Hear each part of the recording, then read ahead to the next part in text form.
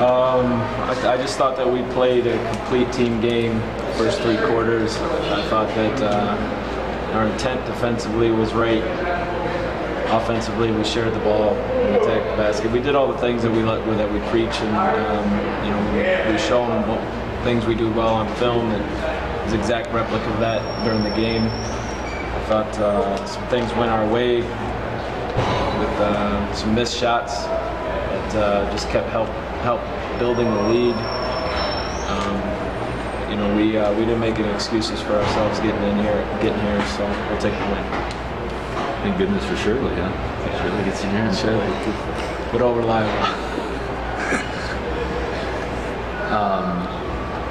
I was going to ask you about that second quarter because, I mean, they missed like 20 straight shots at one point. I mean, it's one of those classic kind of combinations of you guys are playing some good D, but they're just missing some shots. Yeah, it's a snowball effect. When offensively, when you're seeing the ball go in, your teammates are making shots, that gives you confidence.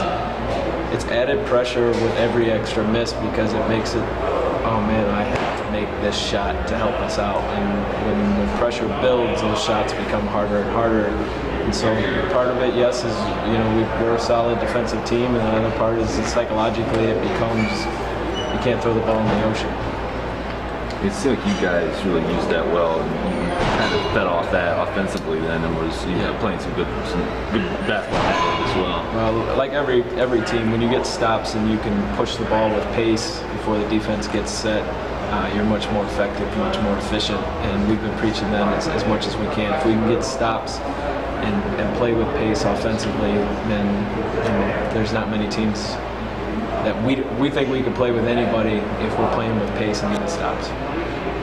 We've talked about it a lot this year, but I mean, you guys easily could have made excuses for yourselves today and not played very well. I mean, you came out from the start and played hard and really showed more energy than them when they probably had a little more rest. I mean, they're coming off a back-to-back too, but it's. Yeah, well, we have a resilient group. We have a bunch of hard-nosed players, and they knew the importance of the game. Fort Wayne has been a battle all year, and we made our own luck with the energy and effort that we played with.